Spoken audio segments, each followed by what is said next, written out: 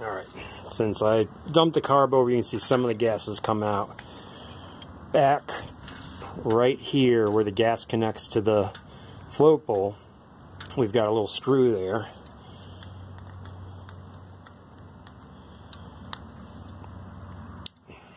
Break that gently, open it up. A lot of the gas will come out. Pan's not too dirty, you can use it to clean the jets. Alright. Gas definitely likes to hide in a lot of different places in a carb.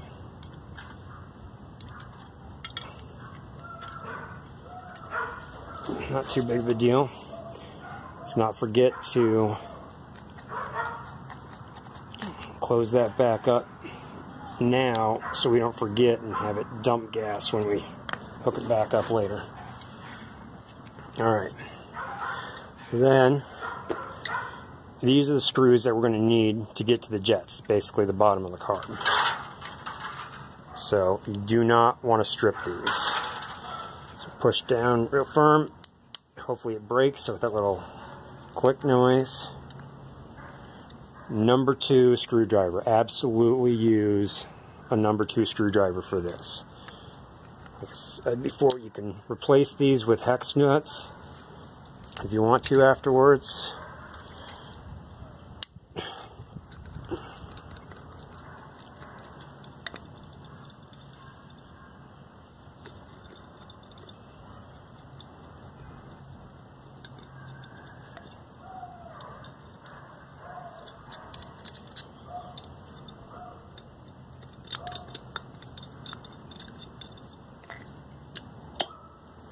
Alright. And what you got is, I believe this is a pilot jet. You have your slow jet is right there, and then your main jet is right here. So first, I'm gonna pull the main jet, but for the setup I'm using, I'm gonna keep it at 75. And sometimes you can look through it and blow through it or whatever, and just kind of gauge to see if you can see a little hole through there. That'll help. Obviously, if it's not visible, then it's definitely clogged. Both of these are brass. They're very soft, so you just want to be really careful. If you feel like your screwdriver is too thick, like this way, definitely get something that fits it proper. Because once you mar these up or mess it up, you're just pretty much screwed. You got to buy new jets. Have a hell of a time getting that one out. Keep telling myself I'm going to buy myself a narrower screwdriver to do this. Alright, so the main jet is a 75, and you should be able to see the number. Usually it's here, or sometimes you'll see it here on some of the aftermarket ones. And I don't have a light on that, so I can't see it, but it should be a 75. This one should be 35, and I think you can see there's that 35 right there, which you probably can't see on camera, but that's how you know what that is. Alright, I'm going to get something to clean that out later. Check this while we're there at it. It does look a little bit dry, so I'm not going to risk pulling it this time since I don't have a replacement, but let me just clean it off a little bit, and maybe we'll look into getting a replacement for that. Alright.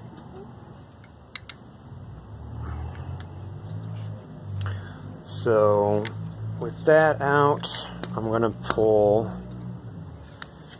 the diaphragm as well, because I want to spray the whole thing with carb cleaner, and I don't want any rubber on the carb. But you can kind of ignore this middle stuff. If you're just rejetting to for an intake and you're not cleaning the carb, then you could ignore this middle part. I'll put everything back together and then put the jets back in at the end. Careful, don't bend that obviously. Here's your diaphragm. Do not tear that. And the needle right there, absolutely make sure you do not bend that. So when people talk about shimming the needle, it's done in there. That's a whole other thing. Alright.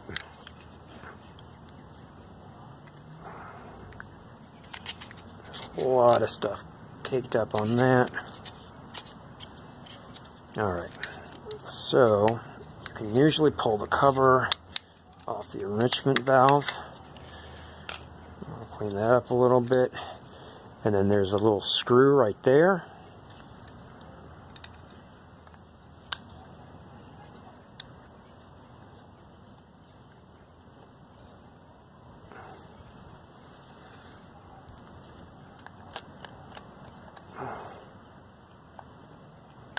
Which I'm not having much luck with right now.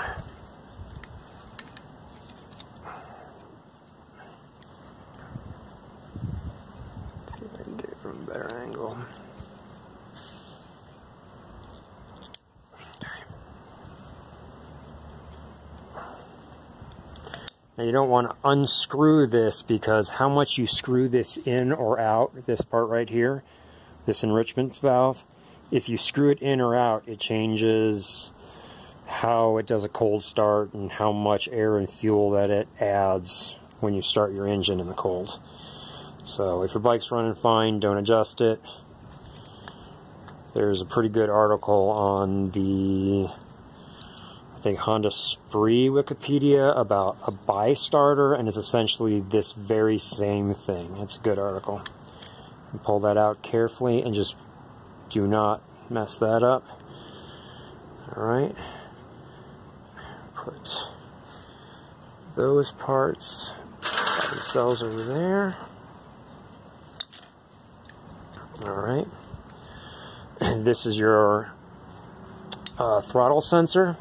And it's actually connected to, if you can see, when you hit the throttle by doing this, and it opens up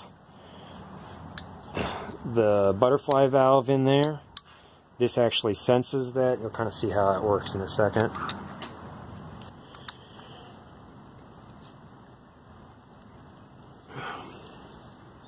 Just be real careful you don't strip these screws.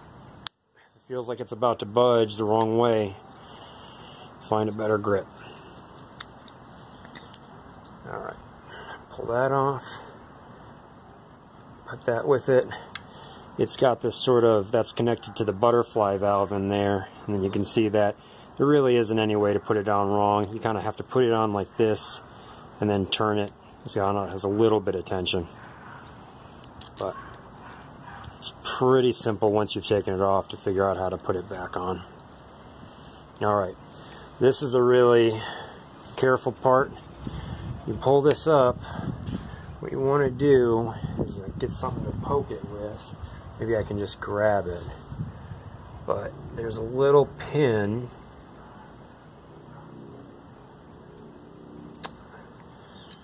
Oh, that's not a good lesson to show.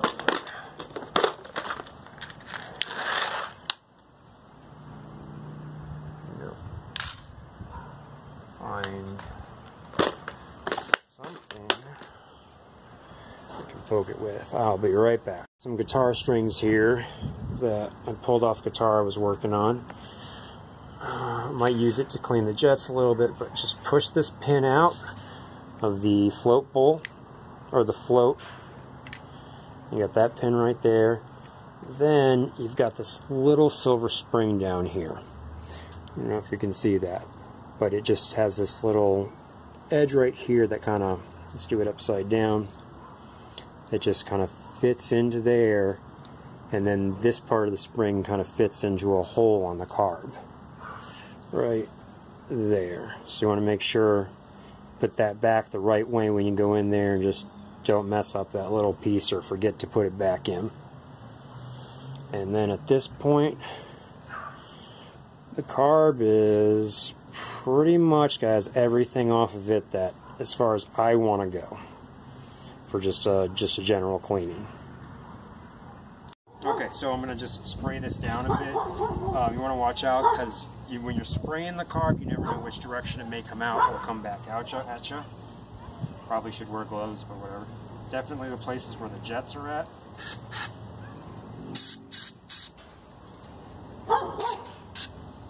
Find any little holes that go through the carb.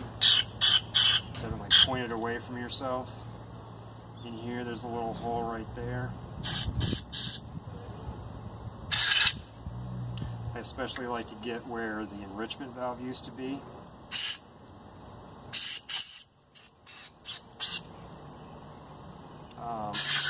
Generally throughout it all, try to get, maybe even get any gunk off of it without spraying yourself.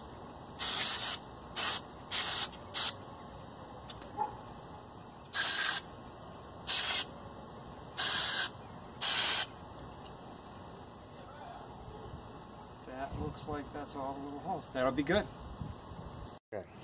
Carb is all clean. Remember, I took all the rubber parts off of it, everything off that could be corroded by the carb cleaner.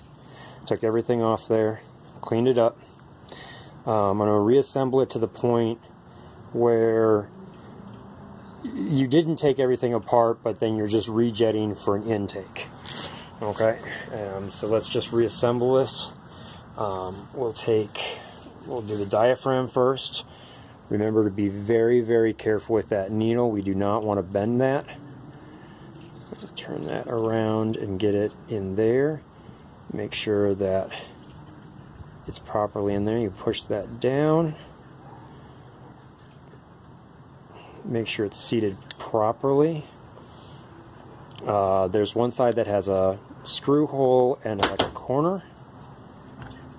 And just set that down. But don't forget the spring. You know what do I have? What I'm going to do actually is I'm going to go get a new spring. I'll be right back. We put the diaphragm back in. This is an older spring, just to be sure, since I happen to have an extra one. I'm going to go ahead and put this one in. I could conceivably cut a few things off this spring, cut one and a half things. That's a mod that a lot of people argue over. You know, it's something fun to try, but whatever. But we'll set this aside for now, go with a new one, try to just get this running as best as possible.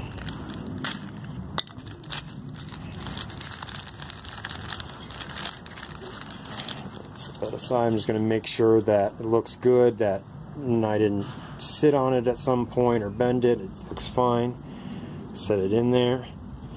There's a little nubbin right there. We're going to connect it to there, and like I said before, the screw and that corner is going to go right there. So just make sure. Alright, and then now I've forgotten what side this goes on. It's probably there.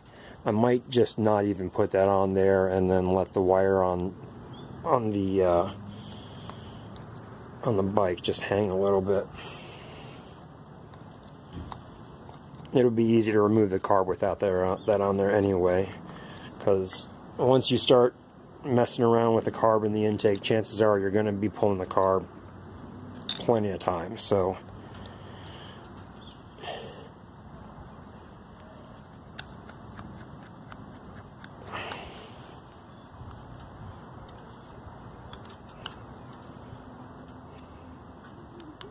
probably said it 5 times, but number 2 screwdriver. You could make a religion out of that. Alright, top's back on, nice and firm. We're going to put the float bowl back together. Remember this tiny little silver piece, that's a spring. You want to slide that little bit right there. There's an end that has like a black part, but this end will fit right into this little groove here. There's a little hole in the carb where that spring fits. put it in there, make sure it's a little springy, and we'll take this little rod and we'll just carefully navigate it through there, and then as long as it's in there good enough, once we get the bowl actually on there, it'll hold it in place, so you don't have to worry about it going anywhere.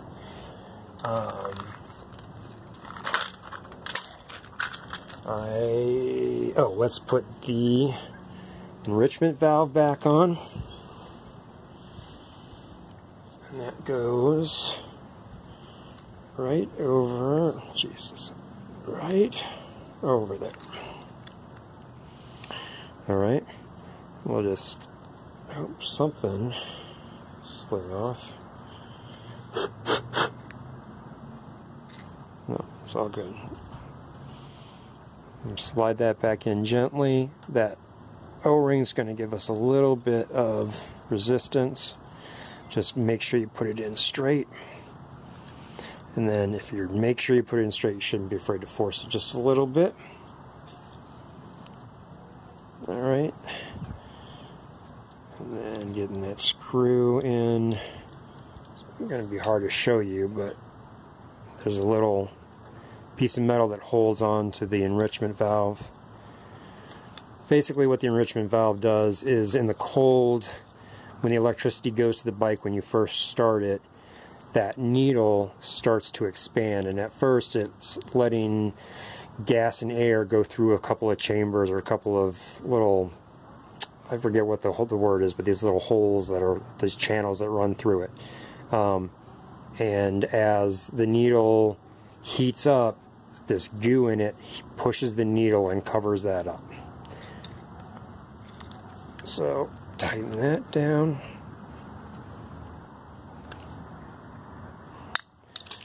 That's back on. You can put the cover back on that later. Let's get the throttle sensor on.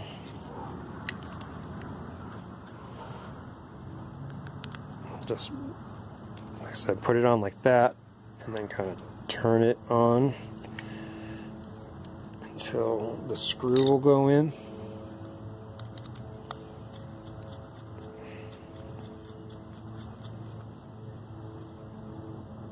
Alright. Then if we put this back on. Alright. Now, there we go. Now we are essentially back to, if you were just taking this apart to jet it, you would get to this point and you would have pulled these two jets, and then we'll replace these two jets with something else. I'm going to go find the right jets for the intake that I want to use, and I'll be right back. Alright, so for the intake that I'm going to use, I'm going to put the 75 main jet back in, although I am going to try to find a guitar string that will fit through there and kind of drag it through a little bit, nothing too rough. Maybe just a smidge of that, drag it through, and that should clean that out pretty good. I don't know if I can catch that.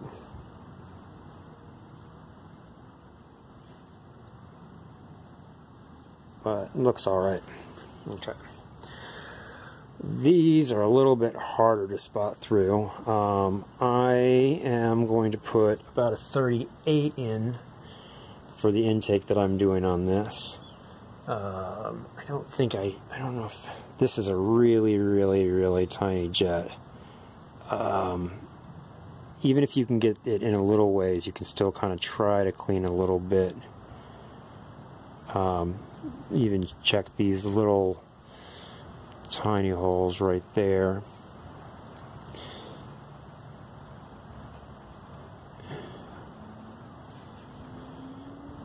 Let's see if I can clean that out a little bit. Oh, I was able to get through. So just kind of wiggle that around. If you've got nothing else, this is a alright way to do it. And that should make pretty big difference if you don't want to buy new jets. The easiest way is throw money at it and get some new jets, and pretty much sure they'll be clear. I suppose sometimes you could have manufacturing flakes of metal. And I've heard a lot of people who like to get smaller jets and just drill their jets out, because that way they know for sure that they're the right size. You know, a lot of these jets are made over in China, so you may or may not have exactly the size. Don't force that. It really, once it's in, it's really good. And let me just make sure I grab the right jet here.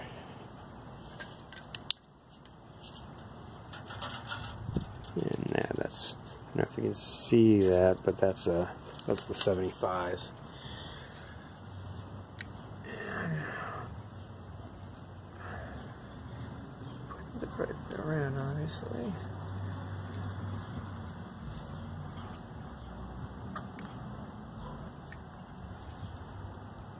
Tighten it, but just enough. You do not want to force it. The brass is very delicate. Alright, so that would be changing the slow jet and the main jet. And then you're ready to put this on. Like I said, make sure that that's fairly clean. This one does not look great, but I do not have a replacement. So I'm just going to try to wipe some of the grime off of it. Should be good enough for now. We'll try to order another one of those. That should fit on a distinct way.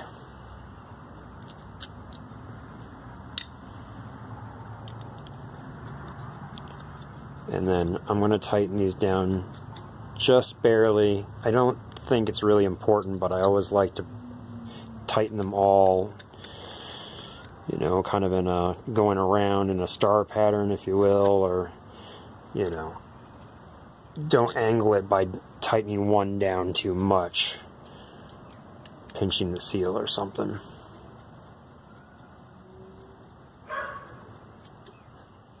Now's a good time too to make sure that you have actually tightened up the drain, so that you don't want to try to get to that after you put this back on the bike.